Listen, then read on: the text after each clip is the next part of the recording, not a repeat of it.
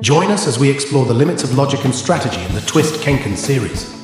In 2009, Dr. Yap Ban Ha, a renowned mathematics educator and consultant for Maths for Kids, was inspired by Tetsuya Miyamoto's Kenken. He brought this innovative tool to Penang, introducing a new way to engage students in logical thinking and problem solving.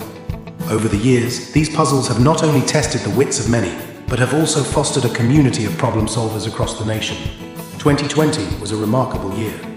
On January 4th, Robert, the founder and owner of the Kenken trademark worldwide, visited Maths for Kids, acknowledging its crucial role in promoting Kenken. From local school competitions to national and international showdowns, each year has seen greater engagement and tougher challenges. 2024 promises to be the most thrilling yet, with events designed to push the boundaries of problem solving and strategic thinking.